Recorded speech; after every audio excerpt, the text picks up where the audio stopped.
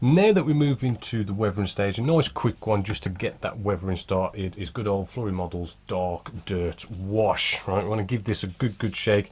It is an easy process, you've probably seen it before, but what we're going to do is simply we nicely sort of paint this on like we always do, nicely in circles all over the model. I know if you've not seen this before, it's a bit scary, a bit daunting that you're going off and actually just plastering your model with a load of paint, but the beauty of this solution that we have here, it doesn't have a medium. A medium's what makes paint stick. It's not in that ingredients, right? And because we've got this nice glossy surface, right, it's easily cleaned up. So just blast that all the way over. I mean, if you're the kind of person who doesn't like, I don't know, say we've got our little corners here, you know, you might want to just sort of actually just paint where the recessed panel lines are, just to maybe save you a bit of clean up in sort of the corners and stuff, but really you want to leave that for about 20 minutes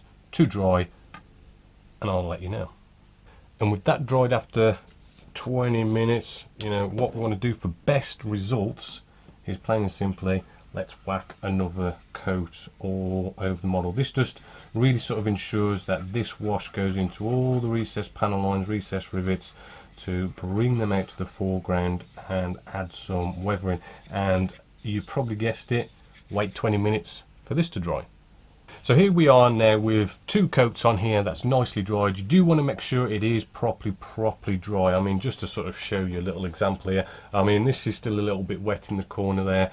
If it's wet still, you're just probably going to pull all of it up, even out of the recessed panel lines and recessed rivets. So for this, it's just you know, it's quite an easy case, a bit tedious maybe, but making a cotton a kitchen paper towel nice and moist, right, in circles, we just begin to clean this up, and immediately you'll start to see the effect that's going to be coming, and you'll start to see how it does actually clean up rather well. Alright, so here's like a quick sort of first coat going on here, and as you can see, we have got a lot of that up. A little bit dirty still, hopefully, as you can see, but all that lovely details now coming to the foreground and bringing it out. So with a clean part of our kitchen paper towel, what we want to do now is sort of just start cleaning it up, but going in the direction of flow, right, the direction of airflow, just so as, you know, if we did miss a little bit, you know, at least hopefully it will be going in a bit of a streak, so it will add to the flavour of weathering.